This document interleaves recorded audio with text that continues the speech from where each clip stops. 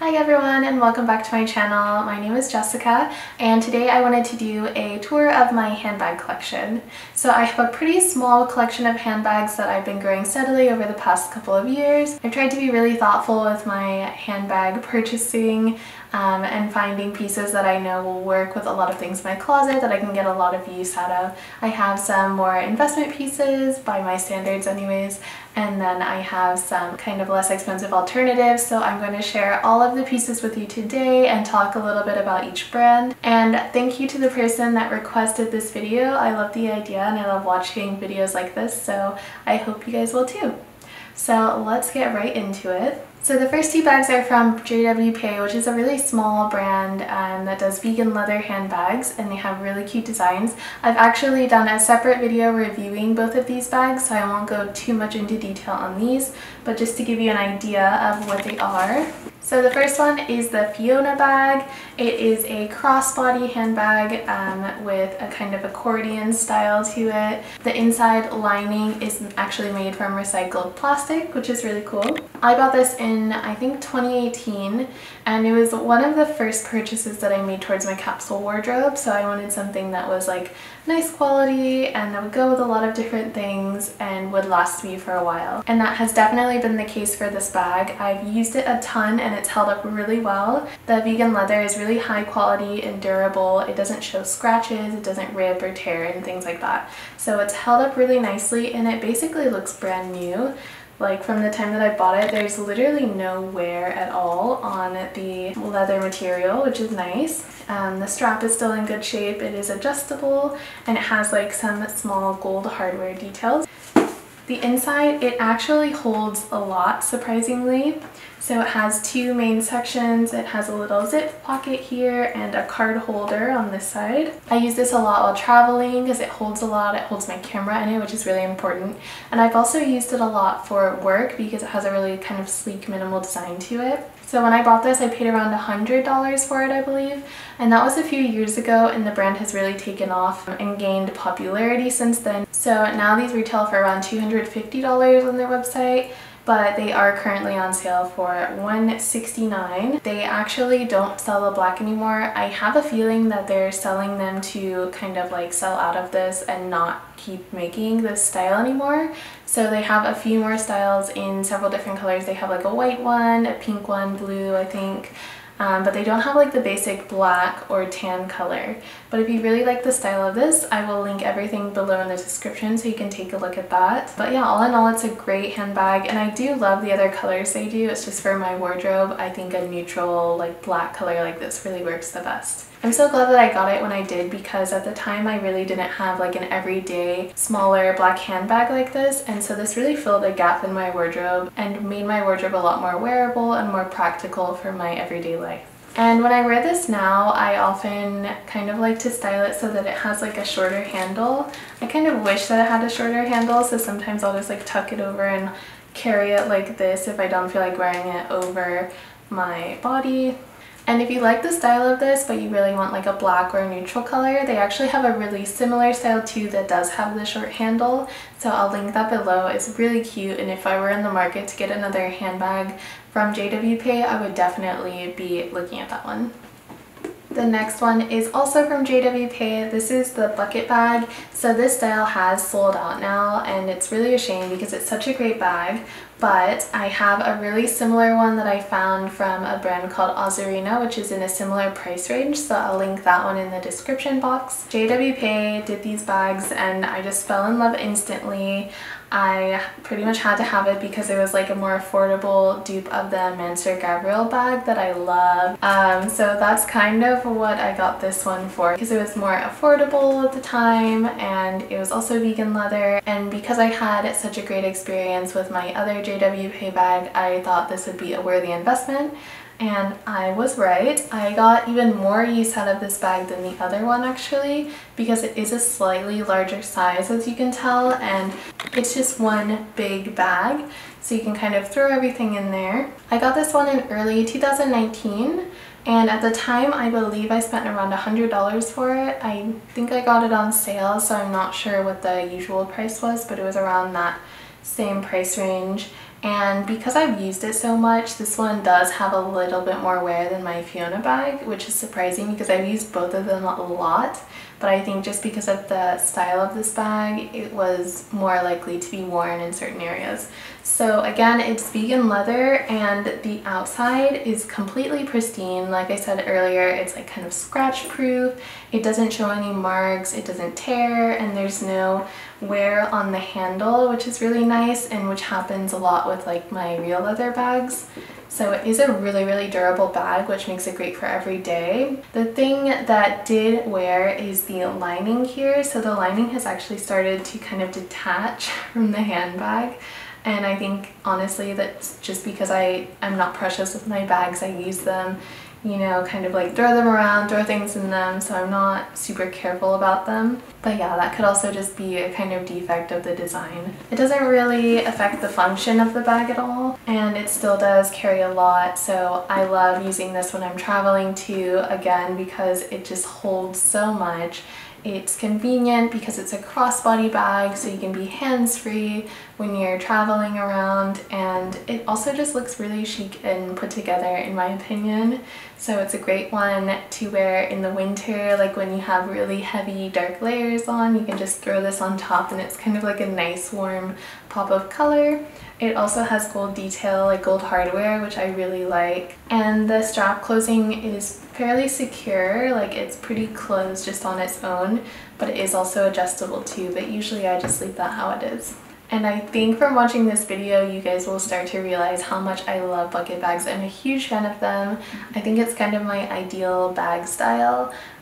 Just because it's kind of like unique and quirky, but still really like minimal and sleek and just really interesting to me. So I have a few bucket bags in my collection, but this is the one that started it off. The next bag was actually gifted to me for Christmas and I get a lot of use out of it. So this is a really simple black messenger bag from Kate Spade, and it has this cute little tassel pull on it for the zipper.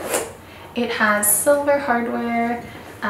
The leather on the tassel is silver too, and I love this one because of the shape. It's really small, sleek and minimal, but also really practical. It feels really secure because you can zip it up easily, and it actually holds quite a bit too. Like I can throw my phone, wallet, and a few other things in there too, even my little vlogging camera when I'm traveling and stuff. With something like the JW Pay Fiona bag, the style of the bag is a bit more noticeable, so it becomes a kind of more obvious part of your outfit, whereas this one is so simple and minimal detail to it that it just fits so seamlessly into any outfit. It's not like a huge oversized bag, so it's nice to have that when you don't need to carry too much stuff or you just want something really lightweight to go with you. So I really like this bag for that reason. And then again, it is like a crossbody bag, so really useful for when you're like walking around a lot, want to be hands-free. And if you're looking for one in a similar shape from a sustainable brand, I believe that Nisolo does some similar ones, as well as Kuyana. So I'll link a few in the description box below. Next up is a handbag that I've had for quite a while, and it's this cute little clutch from Mango. As you know, Mango is a fast fashion brand, and so it's not real leather. It was really inexpensive. I think it was around $50. Which honestly is kind of expensive for this, but I do love the shape of it, and because of the size I don't really have anything else like it in my collection, so I've held on to it. I've got a lot of use out of it over the years. I especially like it for like evening activities or things where I just want something really small to wear, and it does surprisingly hold quite a bit. So it has this one big section in the middle, and it actually comes with a crossbody strap too, but because I have so many crossbody bags in my collection, I usually just like to wear this as a little, you know, around the wrist bag. And it has gold hardware on it, and the reason that I bought this is because I really love this single strap in the middle. I think it's a really interesting and unique style to it. And later on I did get something with a similar kind of single strap to it, which I'll show you in a minute, but because it's this smaller size, it just has a special place in my heart. I actually brought this with me on a trip to Santa Barbara too, and it was really fun. So it is tested out for traveling, and it does surprisingly hold a lot. It holds like my phone, wallet and my camera, which is usually a good test for me to know that something is useful for traveling. When I was traveling with it, I did actually use the strap to make it into a kind of crossbody bag, but because it's removable, this works really well for like day to night style outfits. So at night I would just carry it on its own. So for now, this is definitely a favorite of mine, especially as like an evening bag. It's really one of the only small clutch style evening bags that I own. So for that reason, it is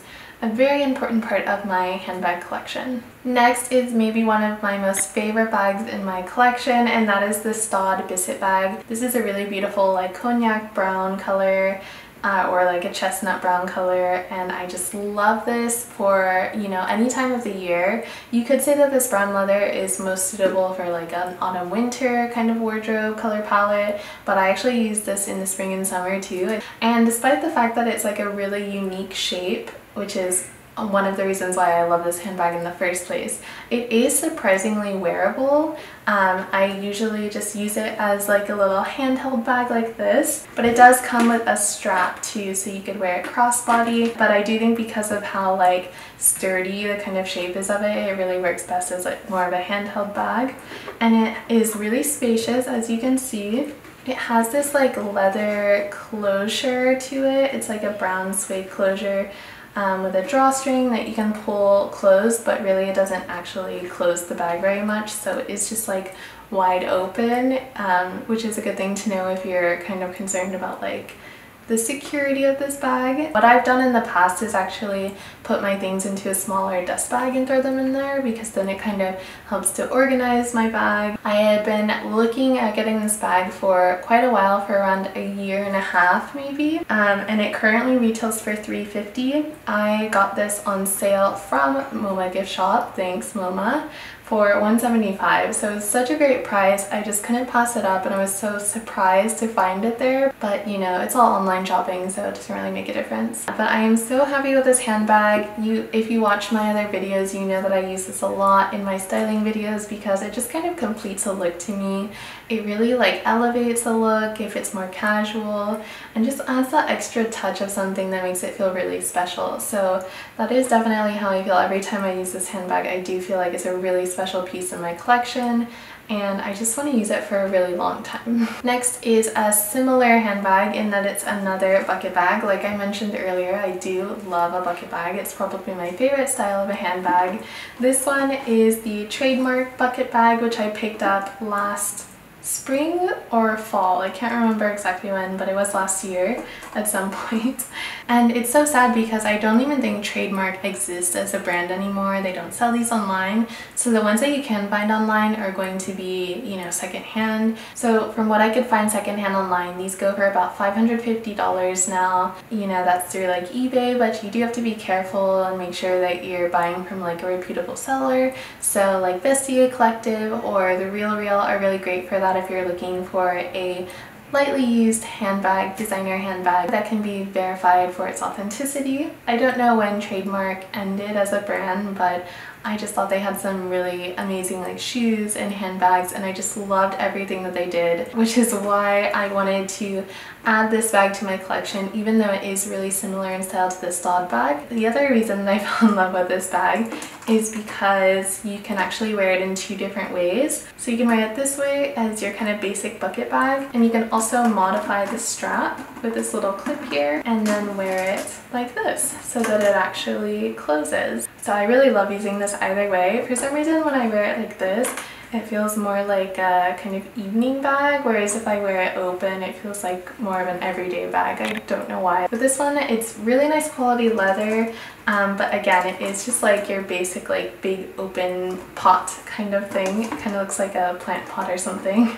So with this, I do like to put my things into a duster bag and throw them in there, and then I'll put like larger stuff in there on its own. So they have two sizes of these. I believe this one is the mini bucket bag, and the larger one is about, you know, maybe twice its size. So you can kind of wear it like over your shoulder. I'm not someone who likes to carry around a really big handbag day to day, so for me this is a really good size. It comes in a lot of different like colors and styles. So they have like a croc embossed kind of leather, and then they have like the smooth leather, and they do some really fun colors too, like a seafoam green. So if you love this handbag as much as I do and you're looking to add one to your collection, I suggest like setting Google search alerts so that you can find your own too. Next up is a bit of a more summery piece in my handbag collection, and that is this round woven basket from Soko Designs, which is a small brand that does a lot of woven basket bags like this. I absolutely love this one, and when I got it I wore a ton. I found this on Etsy after seeing a similar one that Lena Farrell had, who's a really cool Parisian Instagrammer. So I went in the search of my own and I found this one on Etsy through Soko Design. They used to be called Woven Finds, so it has that name on the little label here. And I wore this a ton, and they actually named it the San Diego bag, which is really cool. You know, I think a woven bag is such a like summer wardrobe staple in my mind, but because it's this like round shape, I just feel like it has a really unique style to it. It's also really big, so it holds quite a bit. These are great for like if you're going to the beach or going out for dinner or something in the summer. And I also wear it into the fall and winter too, so in my latest video you'll see that I styled this bag with an autumn outfit for kind of a more like Parisian style. This bag currently retails for $35, and I will link it in the description box if you're looking for something similar. They have a lot of kind of unique styles of woven bags too, and similar styles to this. I think they also have a larger version of this too that could be used more as like a beach bag. Yeah, but I just really love this one. I think it's so adorable. After I bought that last bag, I really loved it and I wanted to add another straw bag to my collection, and Soko Design very kindly gifted me this one. This is a like market style bag. It's called the Istanbul, and it has this long brown leather strap to it that makes it really easy to wear out, you know, for long periods of time, and it holds a ton. So as you can see, it's just huge. So this is good if you're going like grocery shopping or going to a market or going to the beach, bringing a picnic with you. Whatever you're doing, this is the kind of handbag that I just love to use throughout the summer and like chuck everything in there. And I just think there's something so chic about having like a giant straw bag with like a big flowy billowy dress, or even just with jeans and a t-shirt. I feel like this adds like an element of texture to your outfit, and it's kind of more like unexpected accessory to pair with an everyday outfit, so I really like it for that reason. And last but not least, I wanted to include a really special bag that has more of a sentimental value for me, and that is this vintage bag from Bali. It's really sleek, refined, sophisticated, and this actually belonged to my grandmother, so it's really special to me, and it's just held up so well. Like the leather is in like pristine condition, there's no scratches on it. And yeah, I'm hoping that later on down the line, when I need to be a little bit more dressed up than I am now, that I'll be able to get a lot of use out of this handbag because it is absolutely gorgeous. So if you watched one of my vlogs from Georgia, I talked you through this bag when I found it in my mom's closet, and she very kindly gave it to me. And I unfortunately don't know what this retails for if you were to buy it vintage, because I couldn't find the exact design, but I do know that Bali did a really popular bag called the Kelly bag, which is pretty similar, so you can find those on sale online vintage if you're interested. This one has a zipper that kind of goes like all the way around the outside of the bag, and here's the inside with that classic Bali logo for the lining. It has a little like zipper pouch there.